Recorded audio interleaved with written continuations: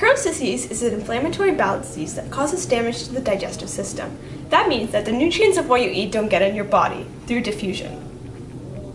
The difference between Crohn's disease and inflammatory bowel disease is that IBD is an umbrella term and Crohn's falls under it. For example, IBD is just a vegetable and Crohn's disease is broccoli. Crohn's disease can affect any part of the digestive system, all the way from the mouth to the anus. It most commonly occurs in the last areas of the digestive system, which include the ileum and the colon. Crohn's disease is much more likely in developed countries with cold weather, which is why Canada has the highest rates of Crohn's disease. Yes! Yay! It's slightly more common in boys than girls. Aww. And is usually diagnosed between the ages of 15 to 30. Normally, Crohn's disease is really common. In fact, 1 in 160 people have this disease, with about 700,000 people infected in America. The people who aren't infected might become late in the near future. As it is believed, this disease is passed down through generation through genetics. For those who already have it, 70% will require surgery, as it is the easiest course of action when fighting the disease. When the disease is active, signs and symptoms may include diarrhea, fever, vomiting, extreme tiredness, stomach cramping and pain, blood when you go to the washroom, reduced appetite and weight loss, inflammation of the skin, eyes, and the liver, and delayed growth in children. Nobody knows exactly why it happens. The most important risk factor is genetics. Genes carry the information that determines the traits that are passed down to you by your parents.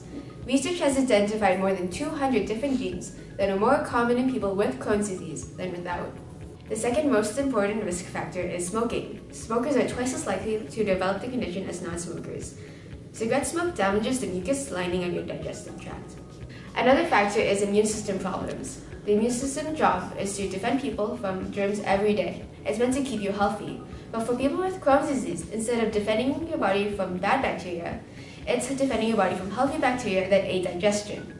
The immune system's response causes inflammation. Environmental factors is also a risk factor, as Crohn's disease is also known as disease of the rich, with the most recorded cases happening in developed countries such as the US or the UK. Crohn's disease also causes many other health problems in the body. For example, intestinal stricture. The inflammation of the bowel, the intestines, can cause scar tissue to form, leading to the affected areas becoming more narrowed. Nutrient deficiencies can also have a big effect on the body. The small intestine is where critical nutrient absorption takes place, but it doesn't digest and absorb nutrients very well.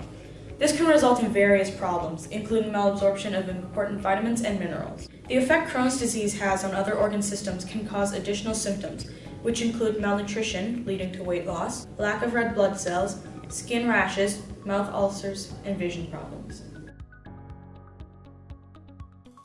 One way we can find indicators of Crohn's disease is by doing a simple blood test. And from there, doctors will usually find a lack of vitamins or minerals should the disease be active. Other doctors use a standard X-ray, which shows the inside of the human body. From there, we can determine whether the small intestines are swelled up, inflamed, or scarred. No one really knows how to cure Crohn's disease, but there are some ways that can help reduce the symptoms. It is recommended that you eat 6 small meals a day instead of 3 large ones, as it will help put a less of a strain on your digestive system and in return reduce inflammation. Another treatment that is also recommended is to cut out all foods that will increase the symptoms. Smoking increases the power of the symptom as well. So, little tip, do not smoke!